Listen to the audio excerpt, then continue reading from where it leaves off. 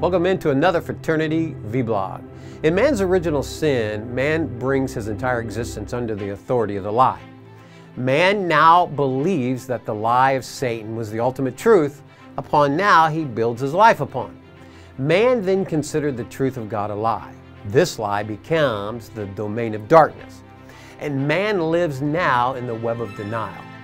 After the rebellion, Adam and his wife had his urgent need to hide themselves. They are ashamed of who they are, and they don't want to be seen by another human being. So they hide themselves with fig leaves in the pretense that nothing's wrong. Now, when God shows up, they feel even a greater shame, a loathing, so they hide in the trees. In response to God's question of love, Adam, where are you and what have you done? God humiliates himself out of love. He knows everything. He's everywhere.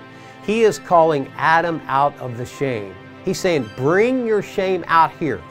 Tell me that you blew it. See, man, I believe he was giving Adam a chance. He knew what they had done. He was there when they did it. God was trying to get Adam to open the door that Adam was nailing shut. God, I believe, men would have forgiven them right then and there. Adam does come out, but all he does is deny. He starts to make excuses. He shifts the blame on his wife. Eve even tries to take the blame, but then tells God the devil made her do it.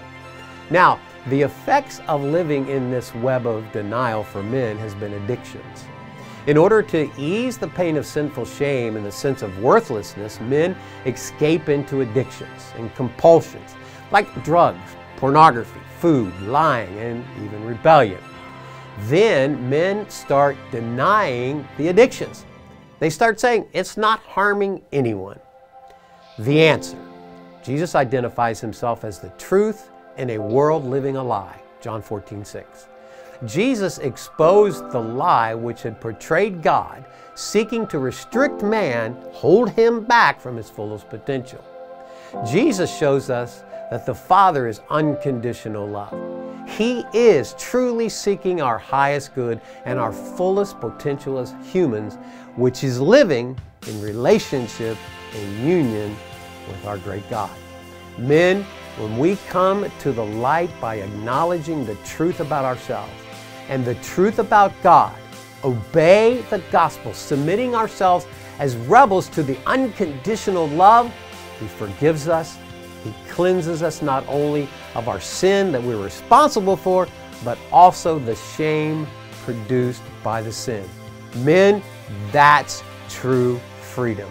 So choose today to be free of the web of the denial. We are the fraternity.